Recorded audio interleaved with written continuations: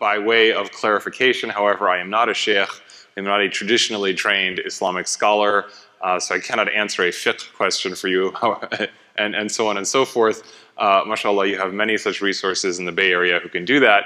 I am someone who thinks about and loves studying about and trying to understand Islam as a faith, as a culture, as a civilization, historically and going into the future. That was my introduction. So, what I wanted to talk about tonight is the future of Islam, which I think is something we don't talk about nearly often enough. We often, and for good reason, talk about the past. Sometimes we talk about the present. But we rarely ever meaningfully and thoroughly talk about what the future will look like. There are some different reasons for that.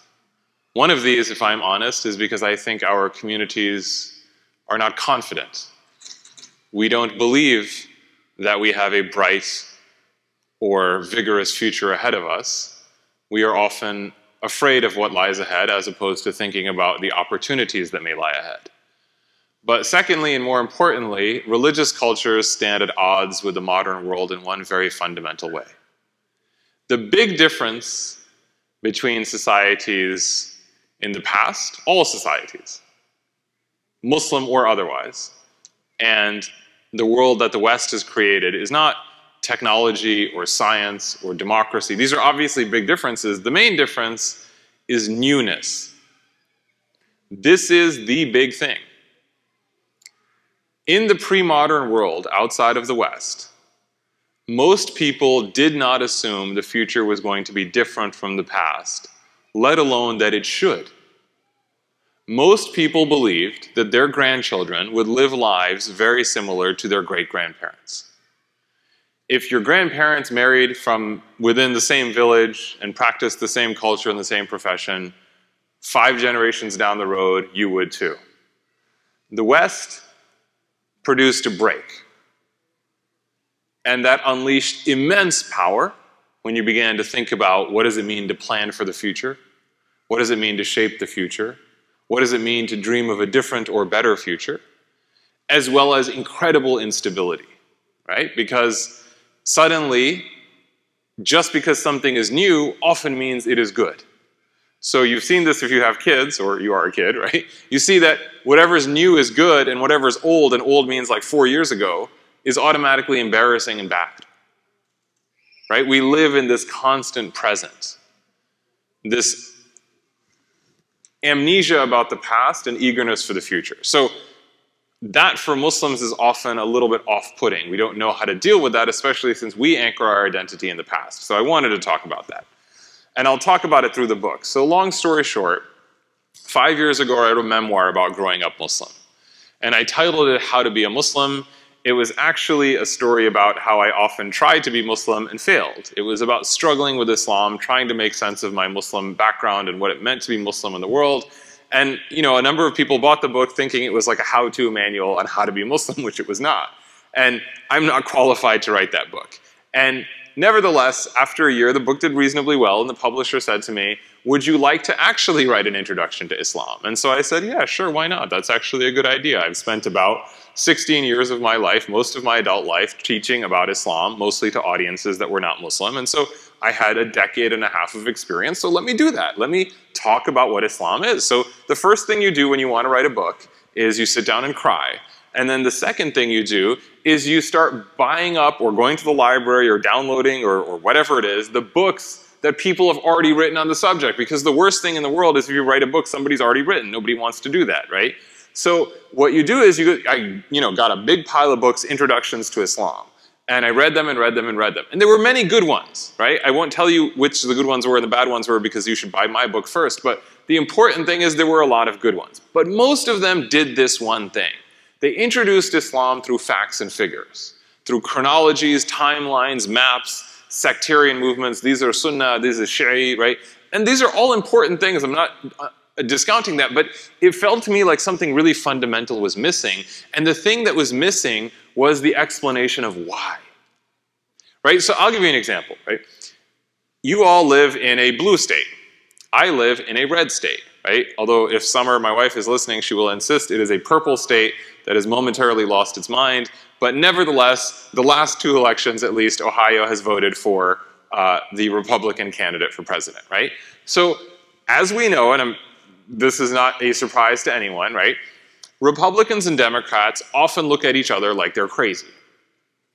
And often in our conversation, we can't seem to imagine why people do the things they do.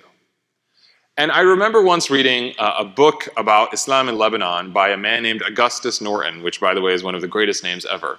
But Augustus Norton said something in the course of this book that's really important to understand. Most people aren't crazy. Actually, most people think in the exact same way. The difference is the assumptions they start with are different.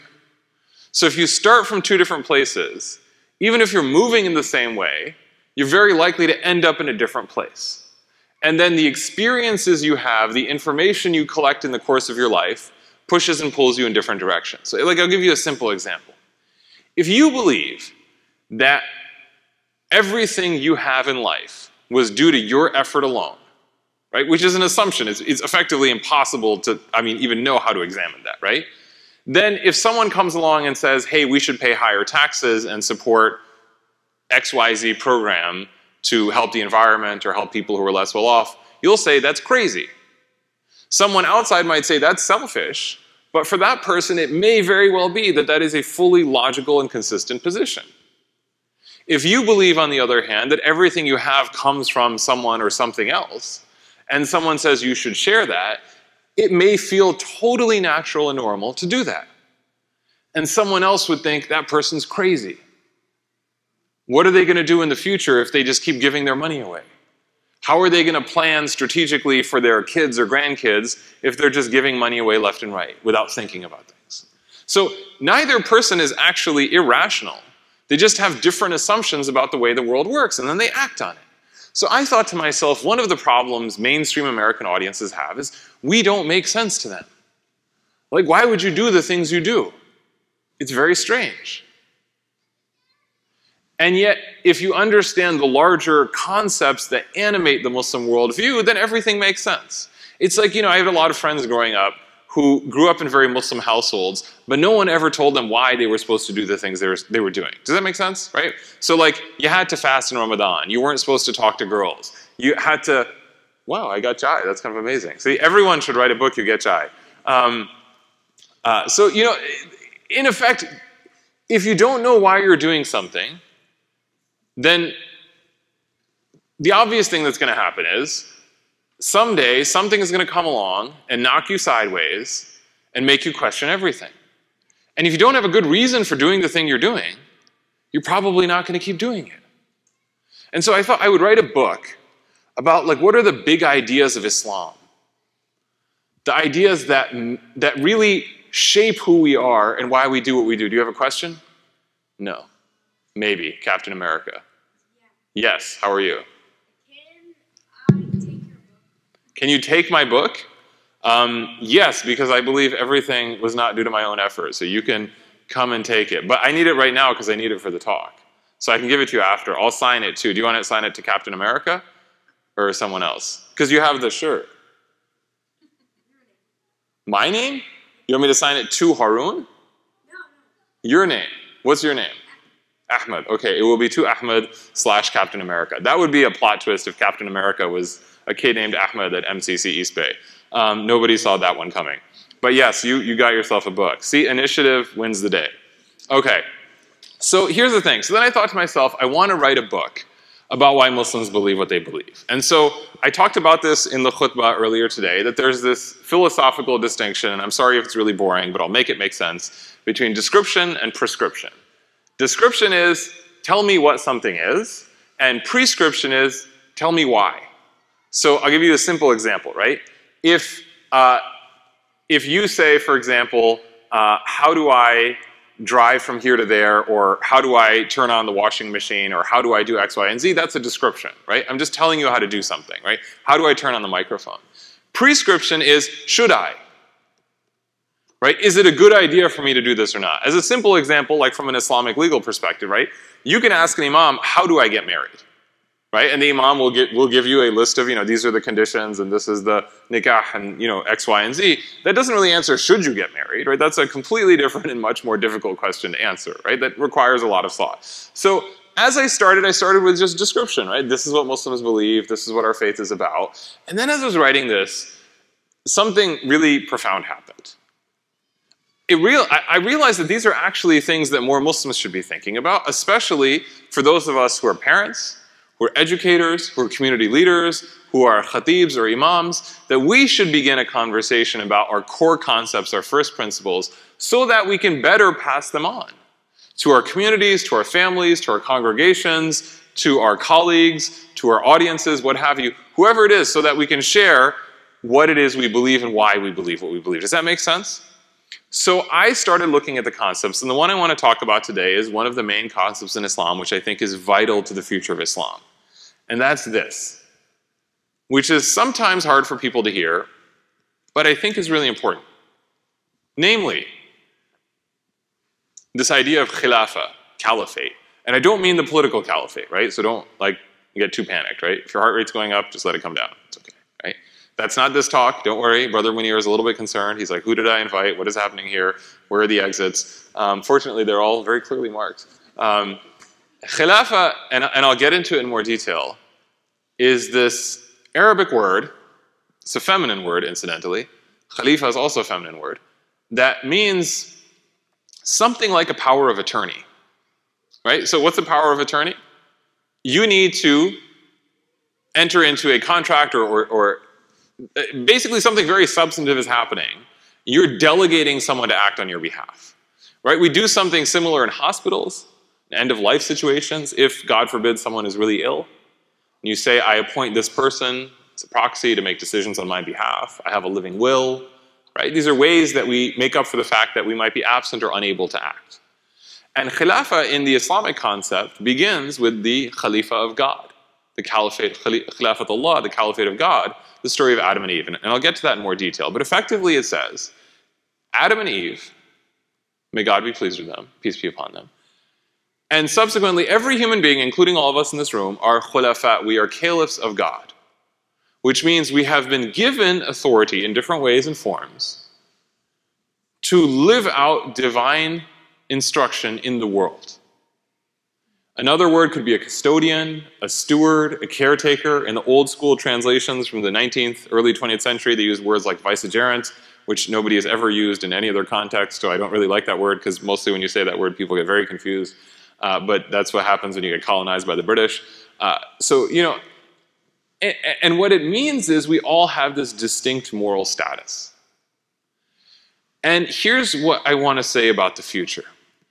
The one thing we know about the future, and that we've seen just in the last few years with climate change, with COVID, with war in Ukraine, is that we probably don't know what's coming. Somewhat, but a lot of it is unexpected. The world moves faster and changes faster year after year after year. What that means is that no Muslim identity is going to survive unless it comes from a place of deep conviction. And it can only come from a place of deep conviction if we educate and empower as many Muslims as possible, especially young Muslims, to live Islam on their own resources, right? If you teach a kid how to drive, at some point, and there's no formula, you have to let them get on the main road, right? There's no point at which you say this person is 100% ready. You have to put them in a situation where there is danger. Otherwise, you never master the skill. If you shelter a child excessively, the child will never develop a core faith. And at some point, you will no longer be in the picture, and the child will be on their own resources. And if they don't have a strong sense of faith, the faith will crumble. Communities and institutions will not be enough because we no longer live in a world where religion is inherited. For most people in history, they just did what their parents did. I'm not saying that's right or wrong. That's another debate. I'm just saying that the conditions are changing faster and faster. And so what we need to do for the future of Islam is to focus on the concepts that empower us to get through what is coming. And what that means is less focus on big picture thinking and more focus on smaller communities, local communities, accountability, transparency, and what I call religious confidence. The ability to believe that you can live and shape communities on your own. I'm not saying community isn't important, don't get me wrong. I'm saying that when community grows so big that the average person, the average attendee disappears within it and can basically function on autopilot, that community is probably too big. And if people don't have the ability, the confidence to understand that this is their own responsibility, that faith is not going to survive. Does that make sense? So I will give you an example. When I was younger, and unfortunately it seems like this is constantly the case in the Muslim world, there were a number of crises in the Muslim world, right? So I grew up a long, long time ago in the 20th century, and some of the crises that were happening in the 80s and 90s included Kashmir, Palestine, Bosnia, a little bit later Kosovo, Chechnya, right? More recently, there was the war in Syria, there's still Palestine.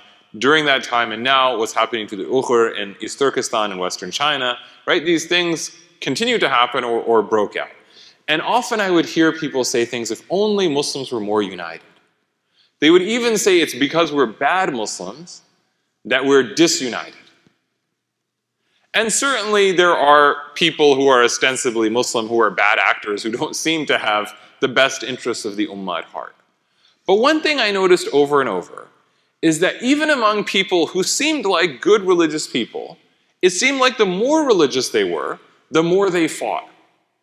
Sometimes, unfortunately, literally, but even in community contexts, otherwise very pious people seemed to constantly disagree with each other and couldn't come to terms. And I thought to myself, how can it be that if someone is pursuing the same path and the same discipline, that it makes them more likely than less likely to disagree with each other? And here's what I realized. It's actually a design feature of Islam. And I don't think we fully understand this or the implications. Any faith tradition, any idea, any philosophy, any collective form of life has different values that exist in tension. If you go too far in one direction, you become imbalanced and your society won't survive, right? So if we had a society that focused only on selflessness and had no room for selfishness, then someone would just come along eventually and take everything, because there's bad people in the world, right? If you tell someone, never get angry, that's actually terrible advice, because someone will come along and take advantage of them. And sometimes anger is righteous. You have to stand up for your rights or the rights of others, right? You're hurting someone, I'm upset. That doesn't mean you react unthinkingly, but the emotion doesn't have to come from a bad place. But if you only tell people to be angry, right, then you get what we see in a lot of America today, where people are just always angry. And then you can't have a society if people can't forgive each other or see each other as human. Similarly, in the tradition of the Prophet, peace be upon him, we see values that pull in different directions. Why? Because sometimes you are poor, sometimes you are rich. Sometimes you are healthy and strong, sometimes you are frail and ill. And one thing doesn't necessarily apply at the other time, right? If you are strong and powerful, then you should be meek and kind because you can go too far. But if you are weak, physically, socioeconomically, and you embody meekness, that just invites people to take advantage of you.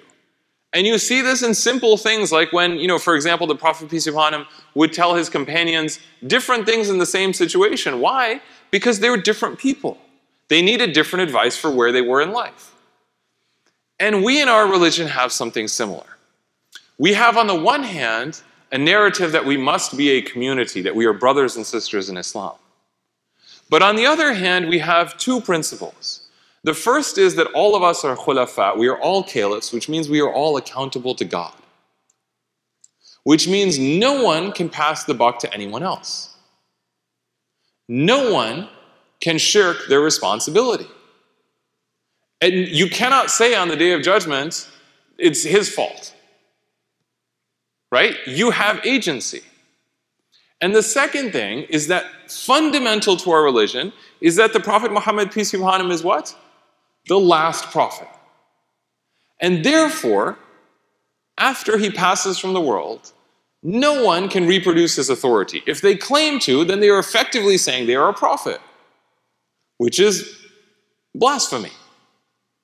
Which means, if you take these together, the more seriously you take Islam, the more you realize your own accountability, the harder it is to cede ground on an issue that is important to you. I'll give you a simple example. If your family wants to go on vacation, and maybe this is not a problem for you in California, but it seemed like a good example when I was in Ohio, right? And you know, half the family says, we want to go to the mountains. And then half the family says, we want to go to the ocean, right? Unless you have some really pressing reason, probably the adults in the room should be able to figure it out and find a compromise, right? Like, it's not the end of the world. If you could go on vacation, alhamdulillah, it's a great thing, right? So you make the most of it. But imagine a tougher situation. Imagine, for example, you have two kids. One's going to college and one's a year away from college. And you've planned all along that they're going to go to one of the UC schools. The tuition is, you know, it's more affordable, it's more within reach, it just makes sense. And then you find out your son, your elder son, has gotten into his dream school on the other side of the country, except the financial package isn't that great.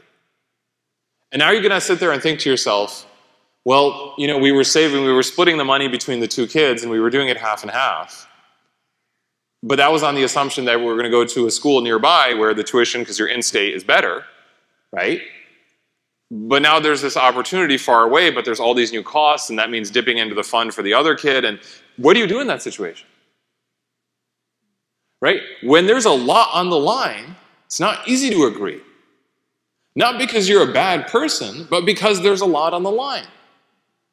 And religion is like that. If you are making a choice that you believe has implications for eternity, you're not going to simply say, yeah, sure, we'll just go your way. It's not that easy. Right? If it's what color is the carpet in the masjid, you know, I imagine that's not really an issue on which the community is going to divide. But if someone says, hey, we have $5,000 to spend this year, and a few people say we should spend the money on education for new Muslims, and someone says, no, we should spend the money on programs for youth, right? Now you have a harder conversation because they're both good causes. But it's not clear where you know, it's not an easy decision. And there's no person in that situation who can tell you decisively what is the right thing to do. You don't actually know. I mean, you have knowledge and information, but there's no conclusive decision. So what I'm trying to say is that it's not surprising that Muslims historically and presently disagree with each other so much because it's part of how our religion functions. The beauty and strength and challenge of Islam is that it doesn't locate authority in a pope or a church or a centralized institution that makes the big decisions for everyone else. It locates authority in every individual. It's liberating and it's terrifying. It's those two things at once. A brother came up to me after the khutbah earlier today at San Ramon Valley Islamic Center and said, how do we balance fear and hope? And it's a good question. Because if you have no hope, that's not a good place to be, right? But if you have no fear, you're going to be a terrible human being, right? I was talking to someone once and, you know, they were asking, why does religion push you? And I said, well, if you never get pushed and you just constantly think you're a great person, you would basically be a fascist, right? Like, you would be a terrible human being if your worldview just validated everything you did, right? But if, on the other hand, your religion, as you understood it, demanded so much of you that it was impossible, you would break down. It's a lot like exercise or work. You don't take a 12-year-old and put them in med school, right? Like, that would be a bad idea, especially if you were the patient on the other end of that, right? Also, if you're going to the gym for the first time in 10 years, you don't do what the guy's doing in the corner who's the trainer unless you talk to the trainer first, right? It's simple. But you also don't sit there and do nothing at all.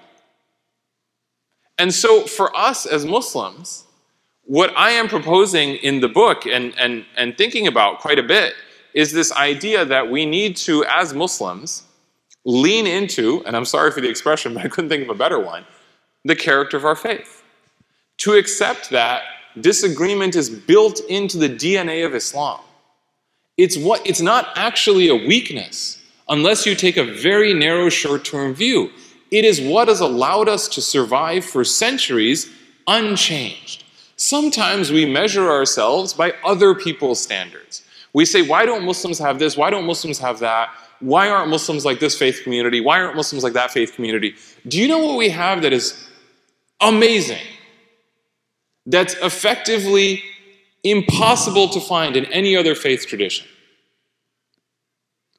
If a person from the time of the Prophet Muhammad, peace be upon him, were to arrive here 5 minutes before Maghrib, they would probably be very confused. You guys are wearing really weird clothes. You're talking in a language they do not understand, right? There are like weird glowing objects in the ceiling, right? There is cold air blowing out of holes in the wall. It's very strange, right? There's giant machines like moving around, making loud noise, and I guess unless you have a Tesla, then they have to like manufacture the noise, but you get it, right? It's a very weird world. A lot of it would seem like magic or insane. It would be very weird.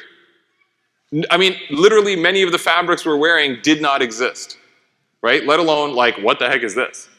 And yet, when someone calls the adhan, they know exactly what's happening. Name one other faith tradition in which the forms of worship have survived unchanged from beginning till now. Zero. You can go anywhere in the world, I mean, assuming you have the resources, and go to a masjid and pretty much know what's happening within 2 minutes. You might not know the language. You might not know the culture. You might say the wrong thing or do the wrong thing in little ways, but effectively the worship is almost exactly the same.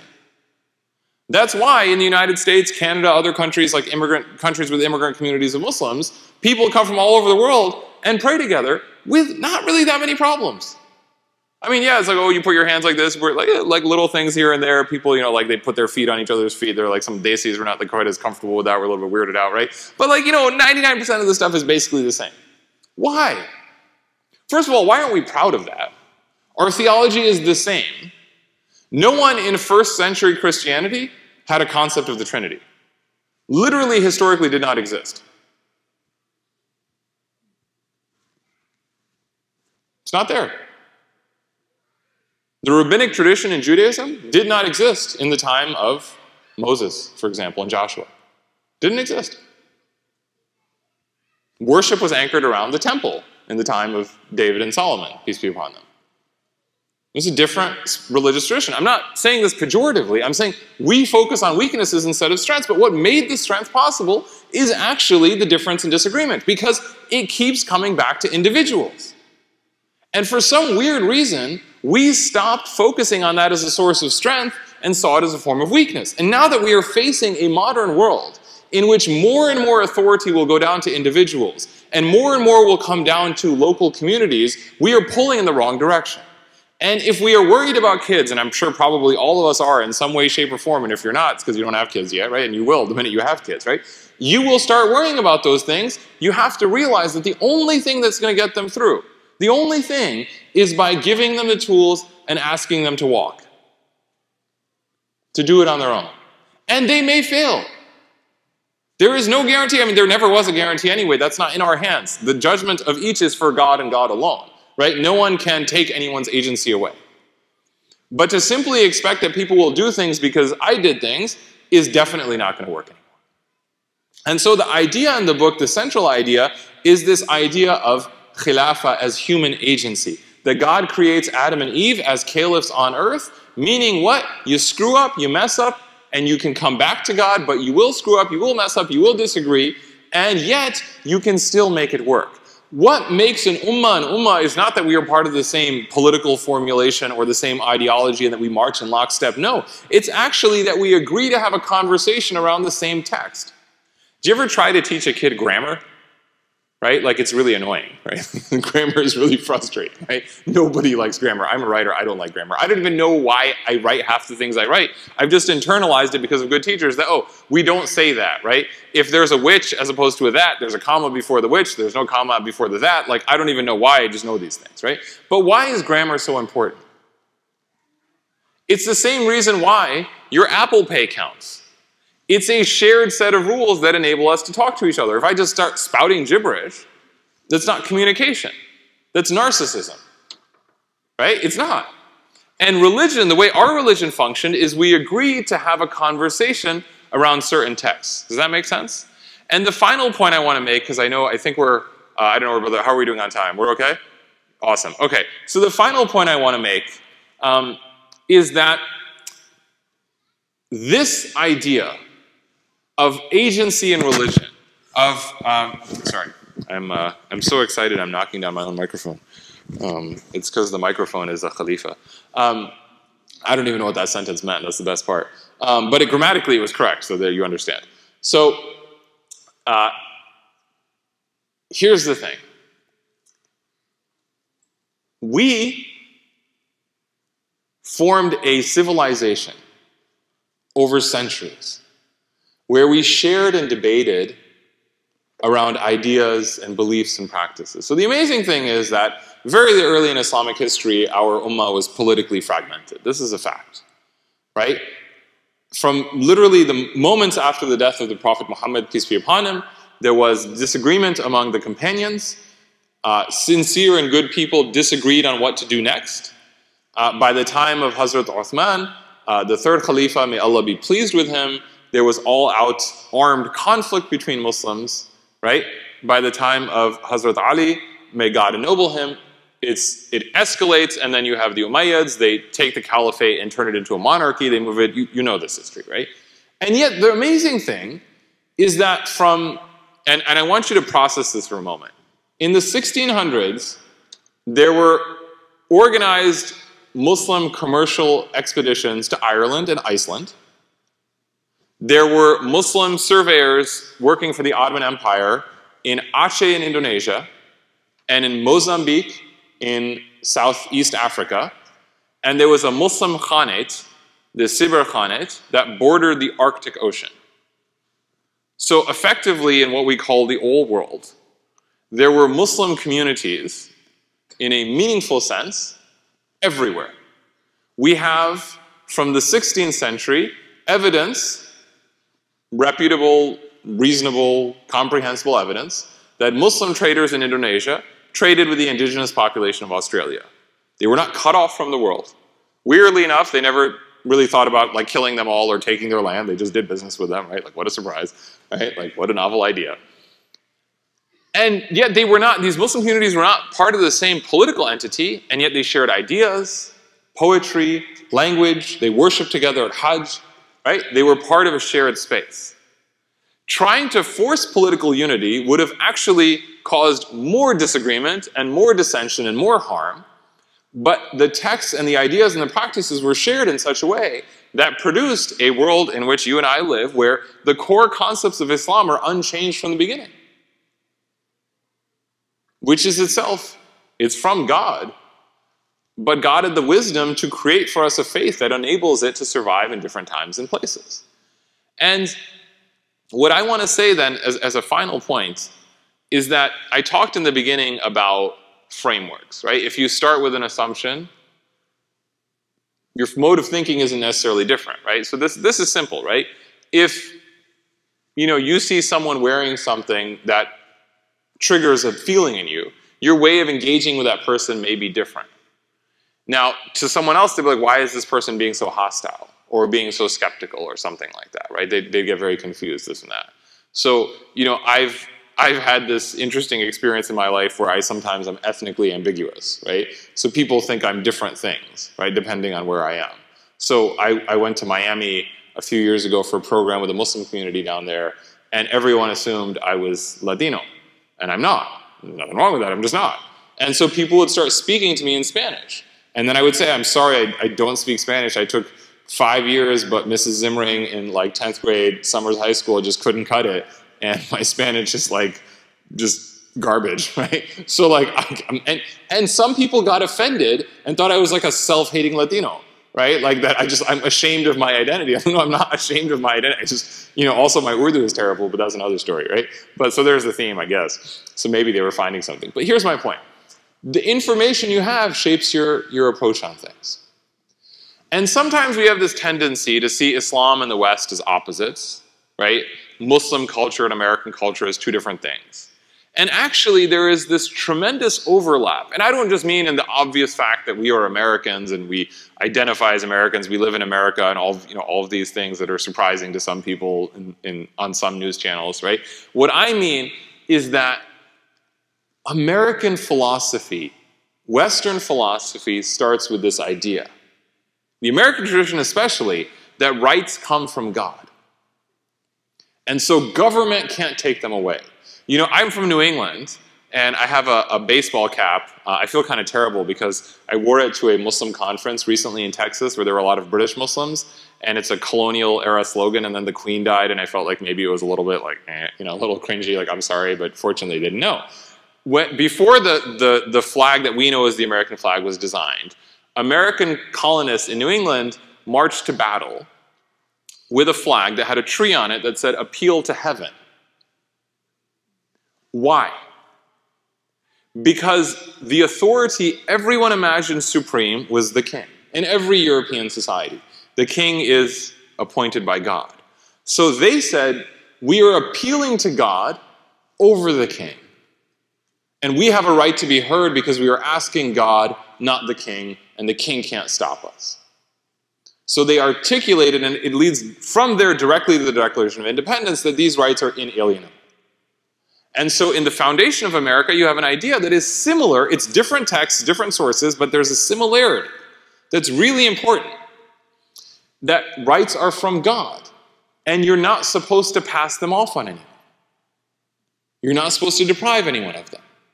We have a similar concept, that we are all khulafa. We are all created by God for a reason, and we are held accountable for what we do. What is now missing in American society is that we are losing ethical traditions, whether they are faith traditions or otherwise, that emphasize that rights are responsibilities. I don't mean in the sense of imposition. I'm not arguing for that. I think, you know, especially for minority, but not only for minority, a pluralistic and neutral state is ideal.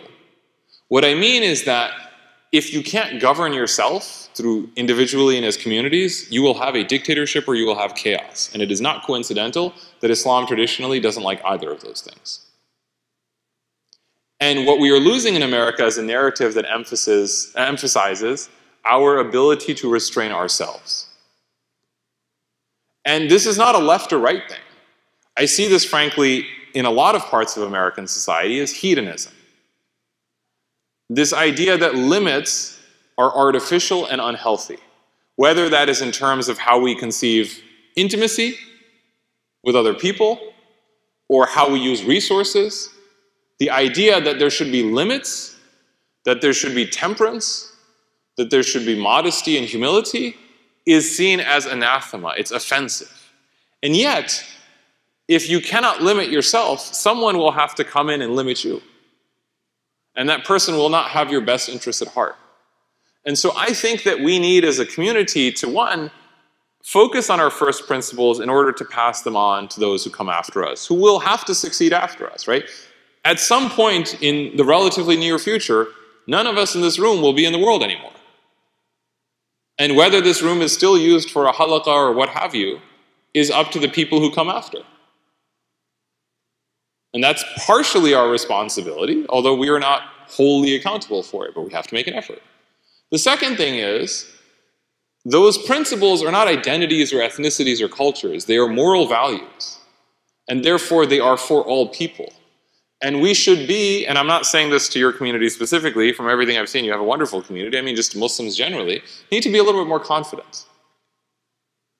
Instead of defending our faith, we should be articulating how our faith can be lived out in the world, and not just by us. How our values are of benefit, especially now in an America that seems to have lost its mind in a kind of zero-sum contest between left and right. There is a need for alternate ways of looking at the world. And if we allow ourselves to be caught in a spiral of polarization, and I hear this often, you know, Muslims should be Democrats, or Republican values or Muslim values. No, a 1400-year-old civilization that is meant for all times and places cannot be limited to one of two political parties in a brief moment in time in one corner of the world. We are bigger than that. We have broader horizons. We can't be limited. And the third and final thing is a culture of moral restraint is not just good for your soul, it's good for our society. And we should share that and build on it. And so I am actually cautiously optimistic for the future. I think we will have enormous challenges. I think it will be difficult. I think that some of the decisions we have made as collectively mean we will lose people along the way because we didn't invest in the right things in the right places. But our faith is not controlled by us. in the sense that it is given by God and it is secured by God, just like the Quran is protected by God. And if you make an effort, that effort is rewarded. And that comes down to, I think, over and over again, this idea of Khalifa, of being a caliph, of standing up and being a grown-up. And we don't do enough of that. We have an American culture that lives in a kind of permanent adolescence, that's afraid of responsibilities. And what khulafa really are people who are willing to take responsibility. So with that, I will close. Thank you for your time, and I believe we have space for questions. Just let me know if you have your hands up, and I'll come over with the mic. We'll have to use the mic because there's people watching online, inshallah. Just raise your hand, inshallah. That means I did a very good job. You did an excellent job. People are like, what is he talking about? Oh, there's a question right here. Oh, there's a question there too. All right, we'll go to the sisters first. Jazakallah for that insightful talk. So I read your book. It gives me a lot of hope in the chaos that's surrounding us. If you had to give advice to a younger Haroon, or let's say my children, of two things that we need to think about when we are presenting Islam to the Western world in our schools or in our workplace, or how do we, the way you say that we need to present it with confidence. What does confidence look like? That is a great question. So I will say that, to me, confidence implies two things: calm and courage. And so a person who frenetically responds to events instead of thinking about where they want to be and how to get there is not acting from a place of confidence. And we as a community often react, and this is not, I'm not blaming us, you know, like we live in a world that invites us to respond to everything at all times, right? That's one of the wonderful gifts of instant communication, right? But if you are constantly responding, you are not actually planning anything. You're not building anything. You're not focusing. So I think a framework that allows us to withdraw, that doesn't demand being pulled into everything, is part of confidence. And courage implies taking a leap of faith. I read a great book recently by a gentleman named Russ Roberts, who is a former UChicago economist. And it's called Wild Problems. It's a very slim book. And he basically says, why is it, one, so hard for people to make difficult decisions? And two, why are economists so bad at helping people make difficult decisions, right? And what he says effectively, and he uses Darwin as an example, and it's actually quite a funny book, that we misunderstand big decisions. So he says, for example, one of the most common decisions people face is, should I get married? Or should I have kids? And he says, this is what Darwin did. And don't raise your hand if this is you, but if you know it, just feel shame inside. He made a chart and said pros and cons, right? And literally, should I get married, right? And he was like, someone to talk to, right? Like, I get bored, right? Like, cons, won't be able to do as much research, right? Might get annoying, right? Like, not even kidding, right? Like, these are like actually, because he's a rigorous scientist. He wants to spell everything out. And he says, what's the problem with that? I mean, it seems logical, right? Like, if you say, should I live in Chicago or should I live in San Diego? Right? Like, you can make a list, right? Like, maybe it's this, maybe it's that. You know, you make a list, right? He's like, some problems are different because when you come out the other side, you are not different in terms of how you use your time. You are a different person. He said, so ask anyone who's a parent. Even when you're miserable, your sense of self is completely different because you're a parent. He gives an example. If you take a purely utilitarian calculus, voting is a waste of time. Your vote doesn't really count. I mean, you're in California, it definitely doesn't count, right? Like, you know, I mean, if you think about it, as long as enough people vote, like let's say you're on the left, right? As long as enough people vote, that candidate will win the state. Why should you waste your day? You're better off making a few $100s, you know, renting out your car. or I don't know, whatever, right? Like doing some deliveries or something, right? And rationally makes sense. But he says, no, people get offended because voting is fundamental to their identity. I am a citizen. This matters. Even if it doesn't matter, right? In a numerical sense, it matters existentially. And what I will give you this as an example, and I'm sort of going a little bit farther afield, but you know, if you think about marriage, if you think about parenting, people don't think that on the other side you are a different person. And it's not about, you know, oh, I'll have less time to watch Netflix, which, by the way, you will, right? But it won't even matter. The things that on that side mattered seem kind of weird on the other side. And vice versa. You change who you are as a person. And so for me, confidence is the calm, the willingness to take the world slowly, not to rush into things, because we don't know how significant a thing is unless we're able to step back from it and try to appraise it with some, you know, with peace of mind. If we're constantly pulled in one direction or another, we're not thinking rationally. And we see a lot of this in American culture now. We just jump from cause to cause without, and one thing I will say for Republicans that they've done very well is they act politically disciplined, right? Whatever you think about Roe v. Wade, they've been working on that for decades, right? Like the gritty, boring work of sitting there and making like voter lists that is not glamorous or exciting, they're doing it. Right? It's patience. I'm not saying that therefore calm itself is, you know, enough. And then the second thing is courage, is the willingness to step in and do things. And not in a way that's irresponsible, but the willingness to challenge yourself. I will say for me, so I'm a stepdad, the biggest change in my life came in becoming a step-parent. And I could not have imagined before and after how big the shift was. Because it's not simply that, oh, I have a new responsibility as in, you know, I got like a new portfolio at work. No, it's like my fundamental sense of self and my relationship to time and existence and eternity is changed.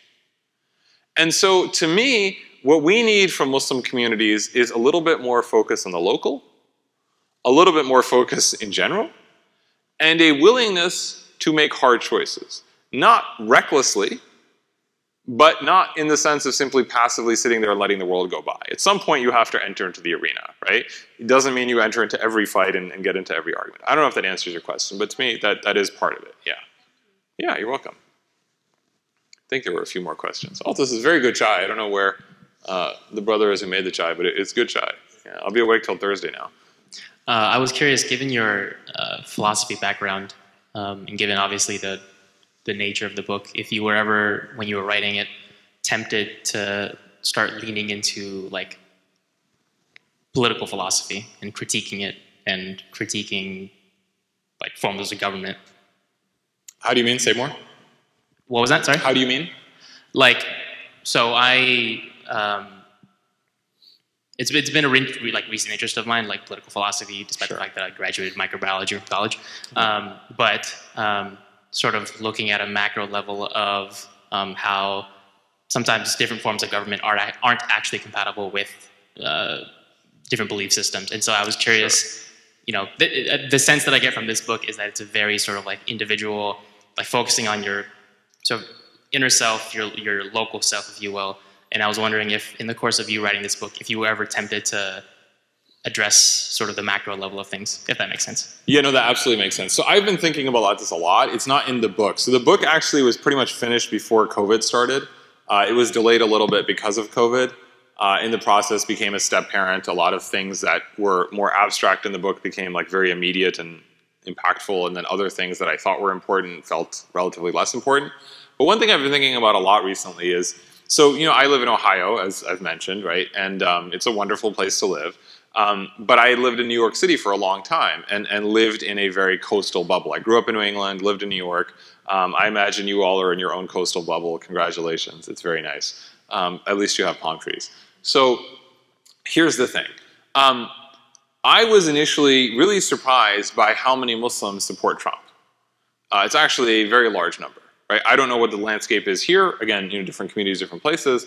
But certainly where I am and in many other Muslim communities, there are large numbers of Muslim voters for Trump And that's people who are self-reporting, right? So there's probably even more. They're just, at this point, still hesitant to say.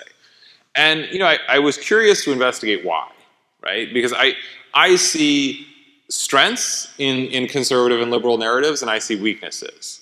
I put Trump aside as a uniquely problematic phenomenon insofar as he does not support constitutional democracy. So I see that as a fundamentally un-American concept, right? As to whether you're Republican or Democrat, to me, that's a legitimate political conversation, you know, that, you know, we could have all day or all year, whatever. But I wanted to make that clear for what comes next. So what I noticed is that among, you know, some Muslims it was purely fiscal, you know, like lower taxes and that. But a lot of them focused on social issues, right? Their values are closer to my values. And, you know, the question I often ask is which values, right? Like, I don't think it maps out that neatly, right? And so, you know, but I like exploring these questions. And where I think we as a country have to really go is, I think that faith and morality are best left to, spiritual and religious questions left to local communities in a democracy like ours.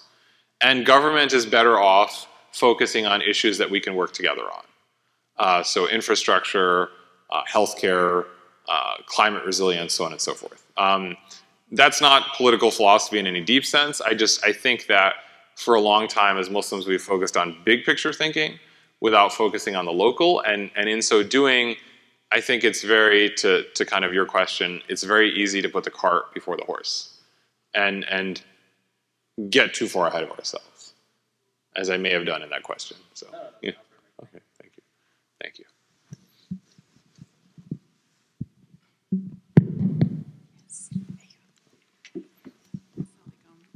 This was really insightful. Thank you. My question is really around the idea of starting with your local community. Could you tell us some tangible examples of what that could look like, or do you have communities in mind that have done really well in this area? Yeah, so I will give you a personal example. Something a sheikh once said to me, which I think was very profound, is you should have multiple teachers. And I have translated that to mean that you should have multiple sources of your faith. And the reason is because if you put all your eggs in one basket, that basket may break. And often what I've seen in Muslim kids who grow up in very narrowly religious households, where they are not allowed to have interests outside of strictly Muslim ones, is they lose their faith like that. Because if you have invested everything into one thing and you have no other outlet, then if you are struck by some kind of calamity, right, personally, communally, institutionally, you have nothing to fall back on. You have no social networks, you have no friendships or relationships, you have no consciousness of the world beyond the very thing that has hurt you. And so that can mean abuse, that can mean behavior that is unethical, that can simply mean a divorce. Whatever it is, there's nowhere to go, and so everything falls apart because it's sort of like, it's like if you cut the end of your tasbih, all the beads fall off, right? Because there's nothing holding them in place anymore. And so what I've taken that to mean is that every person should have multiple sources of faith because it makes your faith more resilient, right? In the same way that, you should not take your news from one source, right? I'm not saying you should take news from anywhere, but, you should not have one type of friend. You should not have only one friend. You know what I mean? Like, that friend may be busy, that sort of thing. So, as an example, when I was at NYU, when we were very young, I was 21, 9/11 happened. We were the largest Muslim community in proximity to Ground Zero. And we had fortunately started giving our own khutbahs. And the day after, our leadership team met and said, at this point, we cannot allow anyone to speak in the masjid. Like, we don't even know what's happening, but we can guess. We cannot allow anyone to speak in the musalla unless we know who they are intimately. And we know they have our best interest at heart. Now, this was a very difficult decision to make because none of us were, in the traditional sense, like shuyukh. We were not traditional scholars. And yet we understood that given the paucity, the dearth of qualified people who were competent people, right? Just because you know how to give a khutbah doesn't mean you should give the khutbah, right? We had no other choice. And what I mean to say is that, kids should learn these things, right? You should know how to give a khutbah, right? It's really weird that we don't teach that. You should know how to speak publicly. You should know how to balance an account, right? I don't know why we don't do more practical knowledge even in a religious space, right? I'll give you a simple example. When I moved to Ohio, I got married recently. We live in a multi-generational household. So my wife's parents are with us. We're all together, right? And we didn't go to the Eid namaz, the Eid salah, the first year of COVID because we thought at this point there were vaccinations, so we're better to be on the safe side, right? And this was very hurtful because it was sort of does this mean we're never going to the masjid? And so we did our own Eid salah, right? I don't know the validity. I mean, it was sort of an extreme circumstance, but this happens. People go to places where there is no masjid, or they're not welcome in the masjid. So there are two masjids in proximity to us, right? And one of them is a much bigger, kind of stereotypically suburban masjid, and when I can, I take the kids there. That's where I often go, although the parking lot is a bit of a disaster, so sometimes you don't have enough time to get in and out, so I go to another masjid. But the other masjid puts women behind a wall, and I refuse to take our daughters there. I believe I have to go there, and this is my own calculation, that Jummah is an obligation I owe to God. Even if I don't like the way the masjid is doing it, I have to do it, right? But I don't think that they should be in that space. I don't think it's respectful to them, especially at this point, as young women who are developing a faith identity. I don't want them to associate their faith with being behind a wall. I think that's obscene, right? It's completely unnecessary. And, so that's my point, right? So it's, if you are in a situation, what do you do if that's the only masjid? Right? What do you do if the masjid is simply too far away? And these are little things. And even, it's not even that, right? I'm sure every family's practice, we try to pray maghrib together every night. And sometimes it doesn't work because timing, this and that, but we try, right? And I often encourage the kids to do dua, and my wife does as well afterwards. So our youngest, he leads the prayer, and then we often ask the girls to lead the dua. Why? Because we tell them, we don't want you to think that because you're women, you don't have a role. And we want our son to know that just because you can lead the dua, and he does a really good job, I'll be honest. So Reza, if you're listening, go to bed. East Coast time, I don't know what's happening. But, he does a great dua, but we also want him as a young man to be conscious that if you are in a leadership position, you should be conscious of everyone else in the room and bringing them in. That doesn't mean that they're going to go ahead and form a community, but your family is a community, right? Some people are blessed to be able to go to the masjid all the time. A lot of people, it's really far away, or their job doesn't permit it. Maybe they're working 2 jobs, or they don't have enough cars, or whatever it is, right?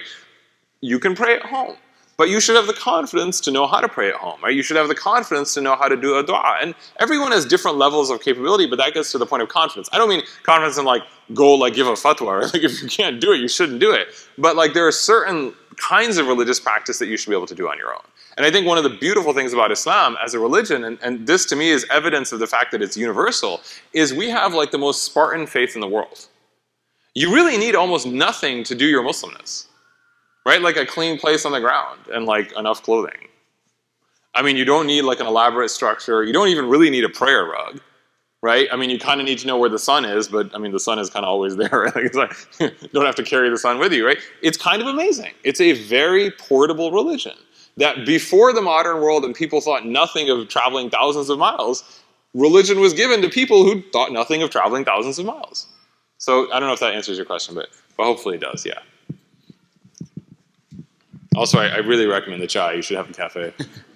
Thank you. Other questions? We do have one question online. Maybe we can answer that, inshallah. Sure. So the question is, how can we make our Muslim organizations more diversified? How can we have women on the board, African Americans on the board? So I'm a bit of a heterodox thinker on this one. And let me explain myself because I don't want to be misunderstood. I think it is fine if people want to form a community that holds to their particular understanding of Islam, right? I do not believe in imposition. I don't believe in forcing open spaces. My response to that, to one of the earlier questions, is the right response is to empower people to create communities that they feel comfortable in, right? And then you work together where you can, and you agree to disagree if we're lucky, where you can. So, for example, where I live, there is a new community, immigrant community, that's growing in numbers and in wealth, and they have decided to build their own masjid. Now, maybe that's not a bad, they're not going with the masjid that exists, that they attend right now, they're building their own. Maybe that's not a bad thing because you can't fit that many people in a masjid anyway, right? Like, I don't know. But, you know, like, for example, there are ethnic groups that have gone through severe trauma, right? Like genocides, ethnic cleansing. If they want an ethnically tailored masjid, I mean, I'm Punjabi, there's like 200 million of us, like, I don't feel endangered, right? And I don't mean that flippantly, right? Like, if you come from a culture that has been persecuted and attacked and you want to preserve your culture in the name of religion, I mean, it's a little bit, there's some tension there, but I can't say I don't understand the impulse, right? It's normal for human beings to want to continue their culture, and there's nothing by that fact alone un-Islamic about it. But what I think is, to your questions, is we should enable people to found their own spaces. Now, what I do say is that, look, if our religion has certain features, then we should accommodate them in different ways. So, for example, most Muslims, you know, the vast majority believe that a mixed gender prayer should be led by a man, right?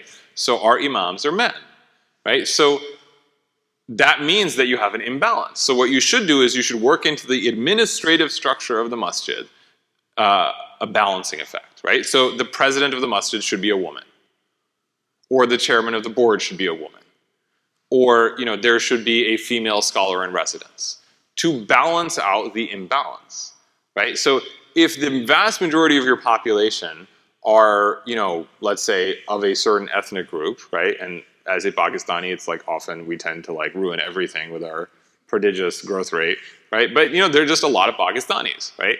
Okay, so you have to actively seek out ways to involve and engage other communities. That can mean term limits. That can mean, you know, creating youth chairs, and, you know, I mean, and there's ways to do this that are creative. If you can't do it, if you can't break through, and that happens, and there's reasons, or you simply don't see eye to eye, right? Like, you know, there are Muslim communities where, for example, they don't believe, from their understanding of fiqh, that the khutbah should be in English. Now, if someone really believes that, that is their right. I can't force someone to do something that they don't think is right. But what I can do is encourage people to start their own masjid. And I don't mean that in the sense of creating fitna, of simply saying if that's how you want to do it, then that's how you should do it. I don't believe that we have to force things. So if there's a Sunni community and a Shia community, like, people don't have to abandon their commitments to work together. That's kind of strange. And from a democratic culture, that's very strange, right? We can work together all the time. People do it all the time, right? People form lines at stores. People, like, figure out how a four-way intersection works, right? This is totally normal. You can find ways to cooperate, and if they don't work. And that's simple, you know? It's the same with Sunday school. If someone is passionate about believing that the Sunday school should focus on hifz, for example, on memorization, and some other folks are passionate that it should focus on X, Y, and Z, then you don't have to agree. Right? I think that there's actually strength in that, because then one of the advantages is then the next generation has a community that has skills distributed more equally and more meaningfully. Does that make sense? So it might in the short term feel bad, but in the long term it actually resonates. You know, a friend of mine, you know, so a friend of mine was visiting, he's an imam, he was visiting the Netherlands. And he was taken on a tour of one of the Muslim neighborhoods. And he had it was so funny. I don't think he meant it as sort of a profound statement, but it came out that way. He was going through the neighborhood, and there were two masjids, like, side by side. And so the guide said, this is the Moroccan masjid, and that's the Turkish masjid. And so my friend, like, doesn't mean it offensively. He goes, so where do the Dutch Muslims go? Right? And then there was a moment of awkward silence, like nobody had thought about this.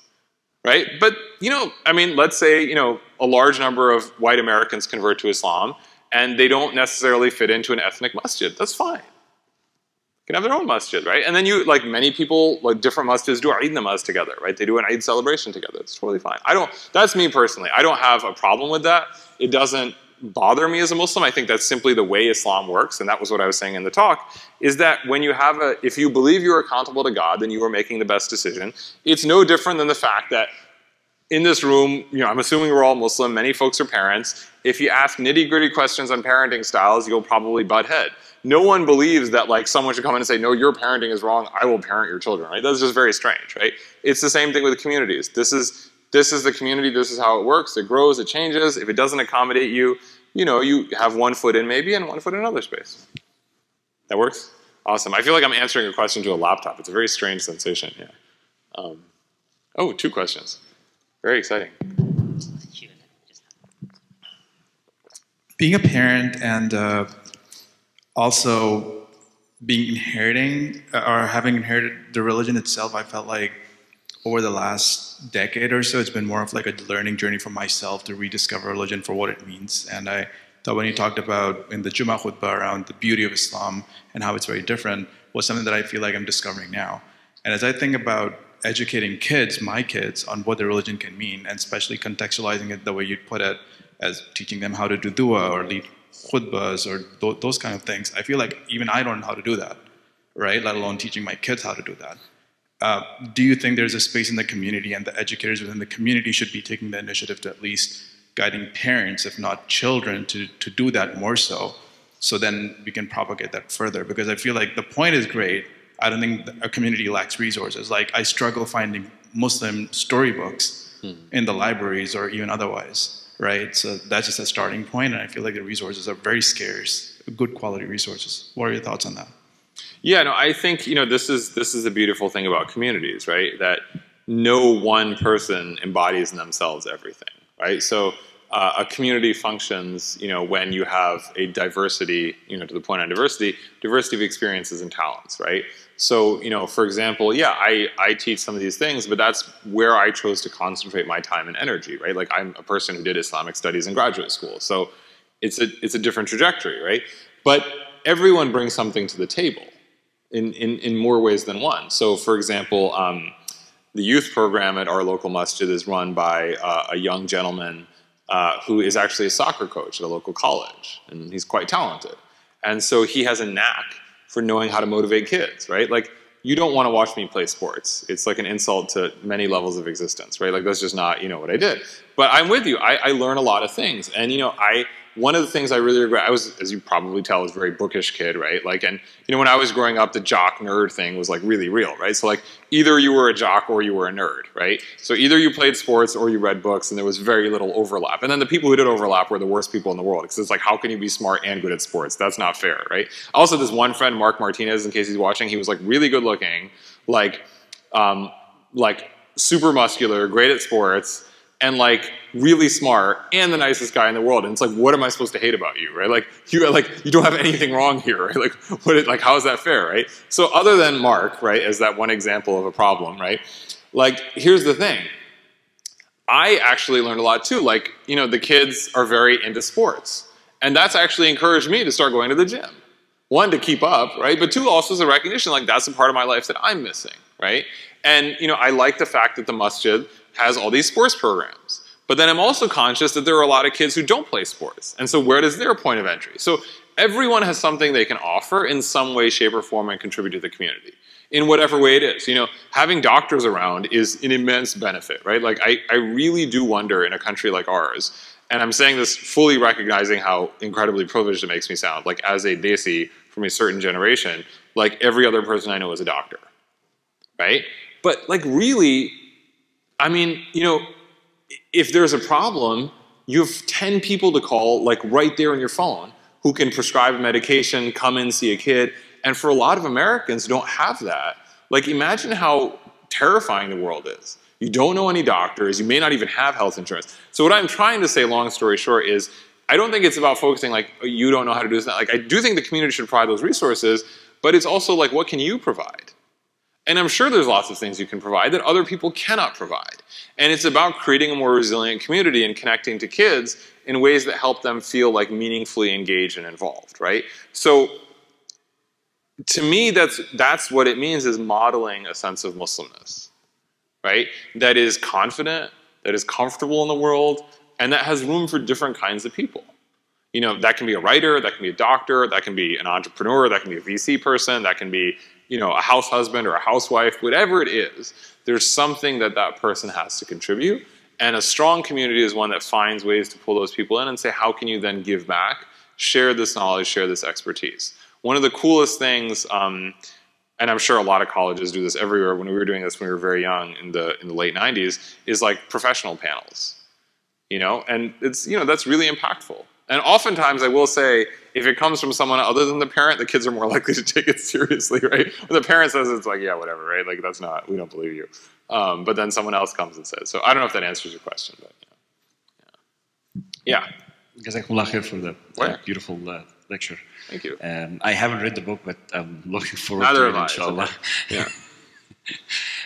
So my question actually touches on a lot of the recent questions as well, which is the generational advancement of Islam in, let's take our country here, for example, the US. Because people coming from, I came migrated actually, so I'm like, I consider myself like zero generation, but I have kids, the first generation. Yeah. My wife actually was the first generation because her dad is the one who migrated. Okay. So we have, but in kind of like, again, this is, I think, common in all of our communities. Should we, and related to the topic of your book as well, so some of us came, or whatever, some of the folks came migrated, either they're really like fleeing from persecution or trying to find like the freedom, because the freedom is not there in many Islamic countries. Yeah. And some of them come and just, okay, they know that they're carrying a message to deliver or whatever, some very, very, very limited, if I will. But the point here about this, the first and second and third and fourth generation, which is going to come, which is start appearing right now, there are a lot of, these should, so do you recommend that the culture come with the folks and we should like prevent teaching cultures at all and let the new generations live the life of their community here and just be historyless from what the culture came in? Because a lot of negative things came from whatever overseas. Or should we still keep some of those cultures, whatever, and so the recommendation is, should we teach the Islam as an absolute, or keep in our communities in an absolute Islam and try to really prevent any cultural impact or preferences, or should we take a little bit of here and there? So that's, if you can touch on. Thank you. Yeah, that's a light question. So I appreciate a softball, an easy question. No, alhamdulillah, that's a good question. So I will say a few things, and again, I'm saying this not as a sheikh, so I'm just telling you as someone just who thinks about these things a lot. So take that with a grain of salt or whatever spice you prefer. So here's the thing: if you don't have a sense of hope for the future, you're not going to flourish. But if you are not anchored to the past, you're not going to flourish either. You need two wings to fly. And so kids do need a sense of where they come from. Not, if it limits them, it's dangerous. But it gives them a sense of solidity and history and belonging, it's meaningful. So I don't believe, let me put it this way. There are kind of three in my, I'm actually writing on this right now. There's three kind of ways in which Islam asks us to submit, right? There's one way in which we have very little freedom of operation. Those are like ibadat, right? You have to pray, right? You don't really have a lot of room for, how, right? There's some, like, for example, if you're a man, these parts of your body should be covered. Nobody's saying, like, you have to wear a shalwar kameez or a thobe or, that's up to whatever. If it's cold, it's raining, whatever, right? But, yeah. Yeah, of course. Yeah. Yeah. Yeah. Yeah. Yeah. Yeah.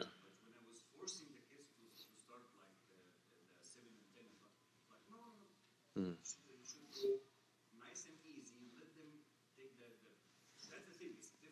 Yeah. Yeah.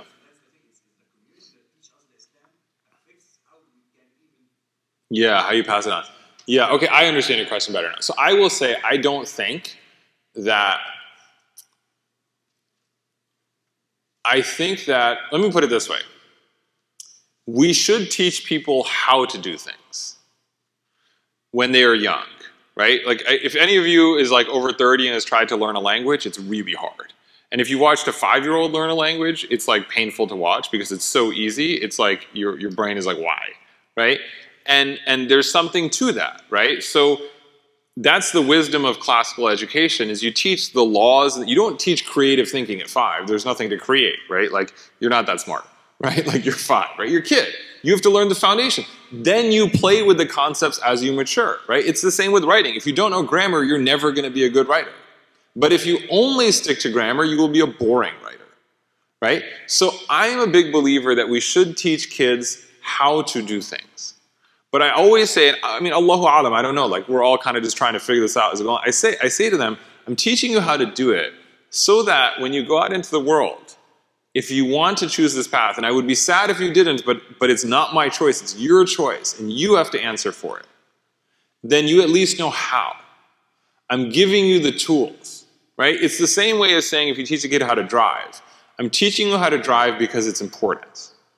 What you choose to do with that car, ultimately, I can't control, right? Like, I can tell you I will be upset if X, Y, and Z happens, right? But I am literally giving you the ability to drive away, right? If you go to college somewhere far away, nobody's monitoring you. So I can teach you, like, how to find the Qibla. I can teach you what times to pray. I can give you resources so that if you choose to do that, it is easy. But the choice is yours. I think we have to strike a middle way. If we don't emphasize it, what we are saying is it's not important. And if it's not important, you won't, and many kids come back to it, I will say that. Many kids in their late teens, early 20s drift away. I think that's quite normal, right? Especially in this culture, in this time. But they come back as the responsibilities of life become real. Like, oh, now I have a baby. Like, oh my God, right? What do I do with this? Your whole, like I said earlier with Russ Roberts, the book, your whole sense of self changes. If you don't have the tools, you are walking around blind, right? My hope is the ideas sink in, they make sense, and they come back to the surface over time.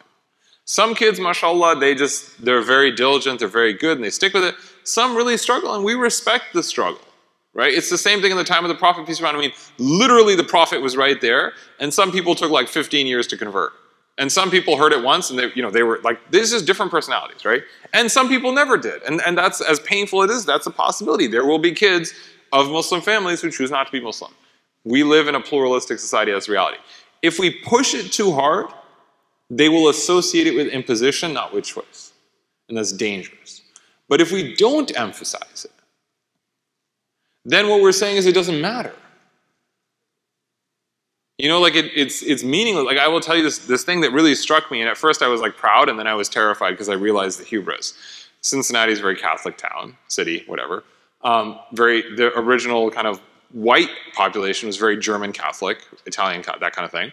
So like your parish, this and that, like really matters, right? So the Catholic schools all play each other in sports all the time, and you know the kids love to go to the games because they're like big events. You know, like it's like when you were growing up, sports, you know. Rivalries and stuff were a big deal. So I went to one of the games and I sat far away so I don't embarrass the children, right? You know, and vice versa, I suppose. And the Catholic schools, so they start with a prayer and they start with the national anthem. Well, the prayer or the national anthem, right? So in the name of the Father, you know, so on and so forth. And then they cross themselves. The parents, about 50, 60% of the parents crossed themselves. Guess how many kids did? And the vast majority of kids are Catholic. Guess how many kids did? Guess. 0. Not one. Why? I don't know. My guess is the parents have confused socializing with Catholics for Catholicism. So they have like, you know, a Catholicism of, you know, cultural institutions, things, and that's fine. That's how some people do it. That's totally fine. But if the idea is to pass on faith, I don't know. And maybe it's just you're in high school, it's weird, right? So like you don't want to be the one person who does it. You actually do it, but you don't want to do it in front of other people. Like those are all legitimate questions. And our community is not somehow magically immune to the same trends we live in the same society, right? But it is interesting to think about that faith identity is something that is very hard to know how to pass on. Because if you push it hard and it's forced and imposed, it's not a choice. And then the second thing I will say is that if you are given freedom to test the boundaries a little bit when you're at home, you don't lose your mind. But if your first experience of freedom is when you were in college and you can do real damage to yourself, it's a lot more dangerous. So there is something, I think, to be said for, you know, saying like, yeah, you know, this is a choice. I'm not gonna, you know, like force things on, you know, and I don't know, I could be wrong. maybe an approach that is all love and no memorization is the best, right? And maybe an approach that is all memorization and no love, although that doesn't sound particularly promising. But, I think it's a fine line. And I think, to your point on culture, I don't think culture is a bad thing. I think there's a lot of wisdom in culture. It anchors us. And if we deny it, it's actually more dangerous. You notice how some Americans say, I don't see color? Sort of a weird thing to say, right? Like, where do you live, right? Like, who are you, right? Like, these things matter. Not in the sense that they differentiate us, but they affect how we experience the world, right? So I have an example. If you have an interfaith marriage, I'm always a little bit worried when I hear about interfaith marriages because I think people underestimate the challenges inherent in them. But even intercultural marriages, and by no means as a Muslim am I against Muslims from different ethnicities marrying each other. I think it's beautiful. But you have to really go into it very mature. Because you may think that the things that are Islam are cultural practices, and if you are not capable of having mature, difficult conversations about what does it mean to accommodate your family and my family, and my parents will expect this, and you really need to do a lot of work to make it work. If you can't do that, you're setting yourself up for a disaster. That doesn't mean that just because you marry in the same ethnic group, everything works out, hunky-dory. But at the same time, it's an awareness of these things. So to pretend like there isn't culture is not healthy either, right? You can make a decision like, okay, I don't want to do that, I want to do that, and things like that. But you have to at least acknowledge that this is where we come from, this is the norms we live in are shaped by, and then we determine our relationship to them as we grow older. Yeah. Hope that made sense. Awesome. Yes. Minutes before Isha prayer. Do we have any final questions here? No? I think we'll wrap it up, inshallah. Awesome. Jazakallah khair. Thank you very much, everyone. Assalamu alaikum wa rahmatullahi wa barakatuh. Jazakallah khair. Thank you.